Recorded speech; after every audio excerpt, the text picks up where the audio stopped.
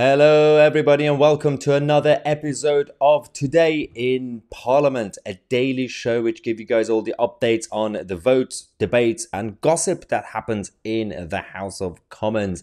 Today is Wednesday, the 17th of May, and today's debate in Parliament is completely dominated by AI, artificial intelligence, and the digital threat to the country and the political system and the economy in general. First things first, we have obviously the Prime Minister's questions today. We've got the order paper from the House of Commons. Let's go through that quickly together. So as usual, 11:30 a.m. they start with a prayer, and our out-of-touch politicians then get together to do some oral questions to when it comes to the areas of Scotland and of course the general government when it comes to the Prime Minister. And of course, we have a 10-minute rule motion as usual, which is on artificial intelligence regulation and workers' rights. Then it follows by the second reading of the Digital Market, Competition and Consumers Bill, because politicians they're such experts when it comes to these areas, and they're going to be debating all these very, very important issues on behalf of the public. We did vote for them. We elected them to be our representatives, and it's our fault. So, all right, let's go through what's going on throughout the day. We've got firstly the questions when it comes to the Secretary of State for Scotland. This session, which is already finished, has been dominated by people on the political left asking for more net zero and renewable energy and alternative energy sources in general. And we can see the list of questions from a number of MPs, from Kenny McCaskill to Ian Blackford and Douglas Chapman. There are a couple of questions that are different. It's about employment opportunities in Scotland, but you can see that the questions are generally dominated by renewable energy. We've got questions like, what recent discussions has the Secretary of State for Scotland had with the Scottish Government on support for renewable energies? We've got another one saying, Tommy Shepherd saying, what recent discussions has he had with the Scottish Government on support for renewable energy? They're asking exactly the same questions. If you're doing prepared questions, I think it will help if someone goes through them and make sure we're not just doing repetitive questions. There is a reason that they allow repetitive questions. It's because all these local MPs, depending on each constituency, they can then post it on their website and social media and their newsletter and send it out to the constituents saying, hey, Mr. Constituent, I asked this question on behalf of you. Yeah, but someone else already asked that question, you idiots. But everything is about being self-serving. That's the usual concept in Parliament. All right. Then you got the Prime Minister's question, the clash between Rishi Sunak and Keir Starmer as usual. We've got some big names asking questions today. It's Desmond Swain. We've got Esther McVeigh and Craig McKinley. And we've got some other weirdos also asking their questions as usual. PMQs every Wednesday. Now, when it comes to the bills and business of the day, the first one we got a presentation of a bill, which is the Renters Reform Bill, and Michael Gove. The bill is to make provision changing the law about rented homes, including provision abolishing fixed-term assured tenancies and short hold tenancies.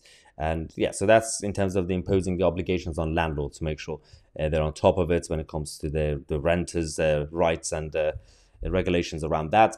But what we're focusing on here is the business of the day. Up to 20 minutes, we've got the standing order number 23. Artificial intelligence, AI, is going to be debated. regulation and workers' rights around it.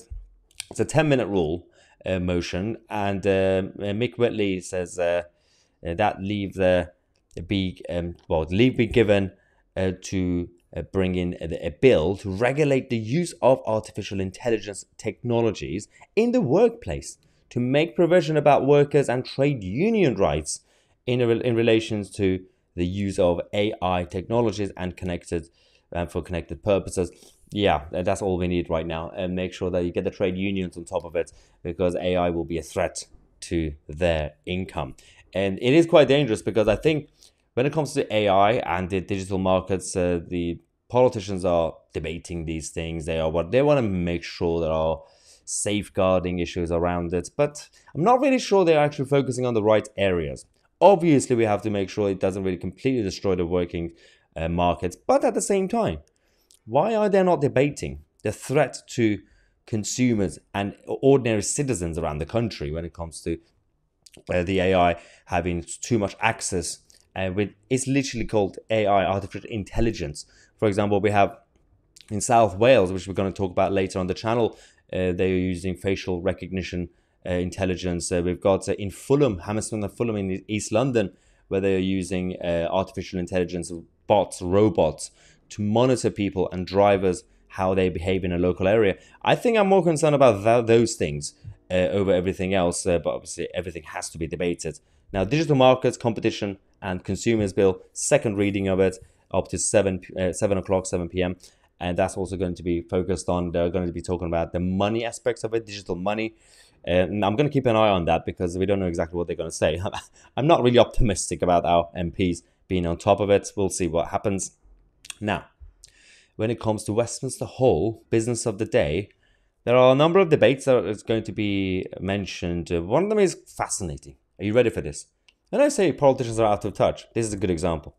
4 o'clock today in the House of Commons, well, in Westminster Hall, sorry, they're going to debate this. They're going to say, well, Beth Winter says that this House has considered food price inflation and food banks.